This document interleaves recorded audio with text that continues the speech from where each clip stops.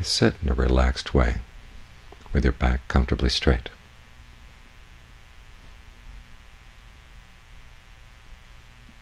Your hands in your lap, right hand on top of the left hand, and your eyes closed.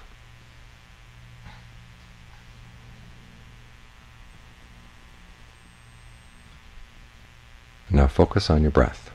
Know when the breath is coming in, know when the breath is going out.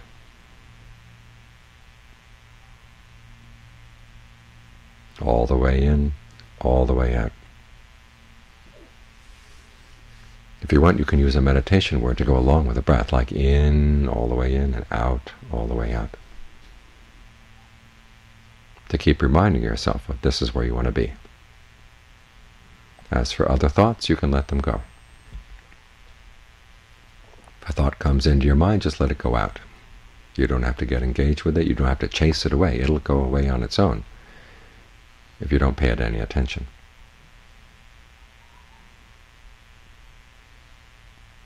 Although if you find yourself getting snagged by another thought, as soon as you realize that, just drop it and come back to the breath. And try to notice what kind of breathing feels good. This helps get you interested in the present moment. Does long breathing feel good? Try it for a while and see. If it feels good, stick with it. If it doesn't, you can change. You can try shorter breathing, deeper, more shallow, faster, slower, heavier, lighter. Experiment to see what rhythm and texture breathing feels best.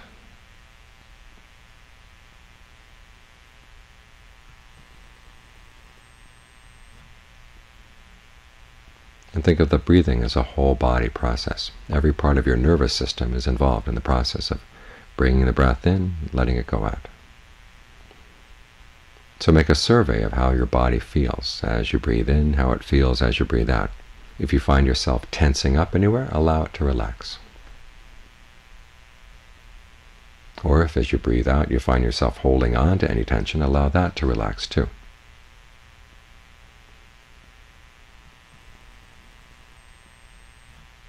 Because the breathing process is not just air coming in and out of the lungs, it's an energy flow throughout the body that brings the air in and allows it out. So allow your awareness to be grounded right here in the body, right here, right now, as you breathe in, as you breathe out.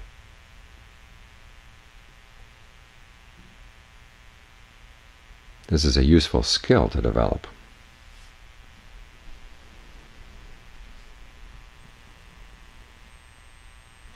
The more skills you develop, the more kinds of happiness you can find in life.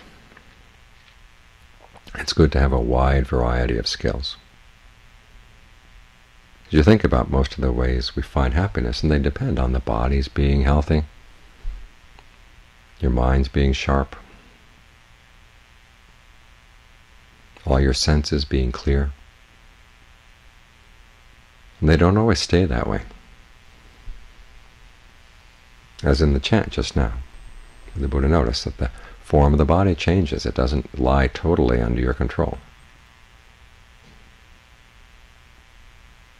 The mind changes and doesn't lie totally under your control either.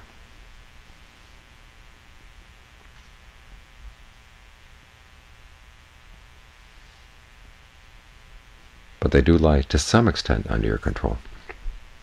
That's how we use them to find happiness.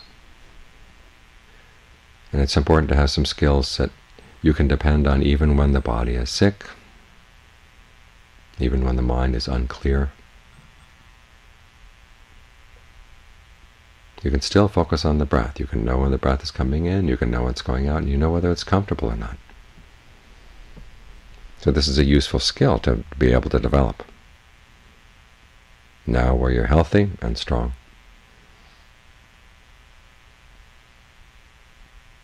In preparation for the time when you may not be so healthy and may not be so strong. The Buddha has us look very carefully on where we find our happiness and what true happiness means.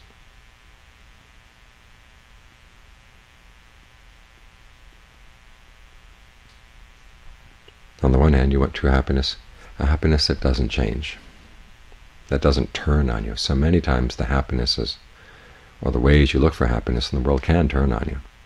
You gain pleasure someplace, and then it turns into something other than pleasure.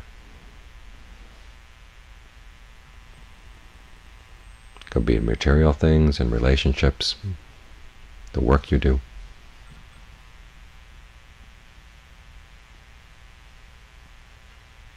If a happiness changes, it's not dependable.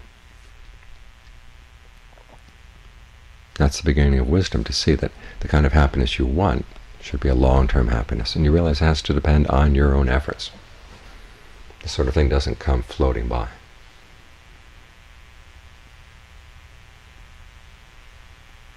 At the same time, you realize that if a happiness is going to be true and long-lasting, it can't depend on the suffering of other people. So you want to find a happiness that doesn't take anything away from them. This is why meditation is such a good happiness in that way. It provides a solid happiness inside, and it harms no one. It strengthens the mind. It requires qualities of mindfulness and alertness, concentration, mindfulness, discernment, all of which are good qualities to develop.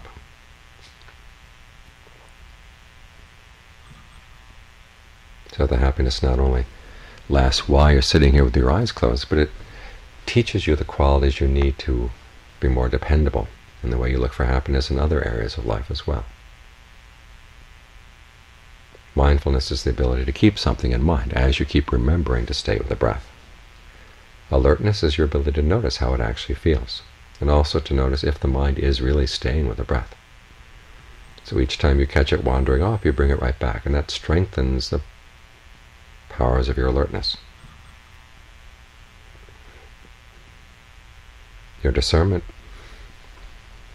is what gets developed as you begin to notice what kind of breathing is easy to follow, what kind of breathing is hard to follow, what kind of breathing feels satisfying, what kind of breathing doesn't.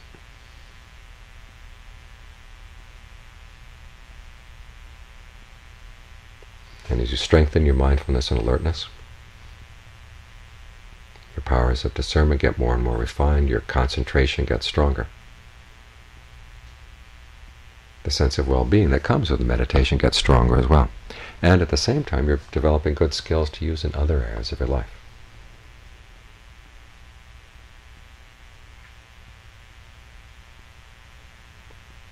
When you have to deal with difficult people, it's good to be mindful, it's good to be alert.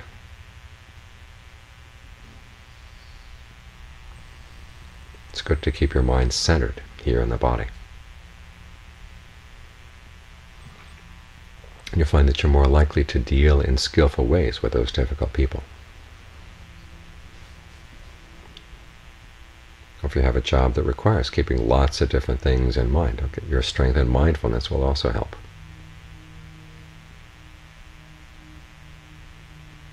So as you meditate, you're developing a lot of important skills.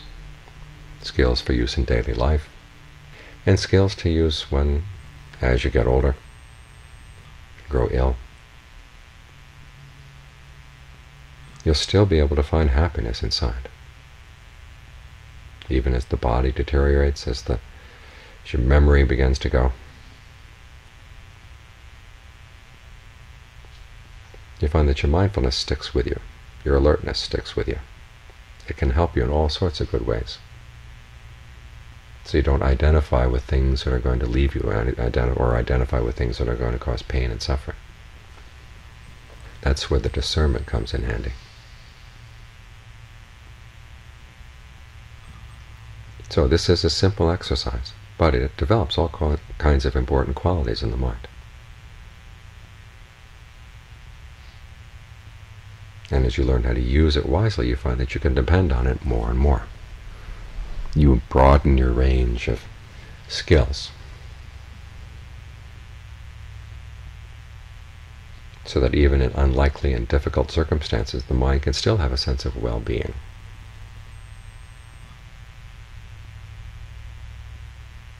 Realizing that its happiness doesn't need to depend on things outside.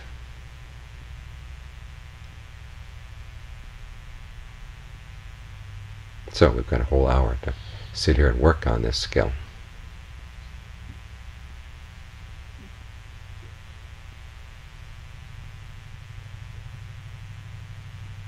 Try to make the most of this opportunity.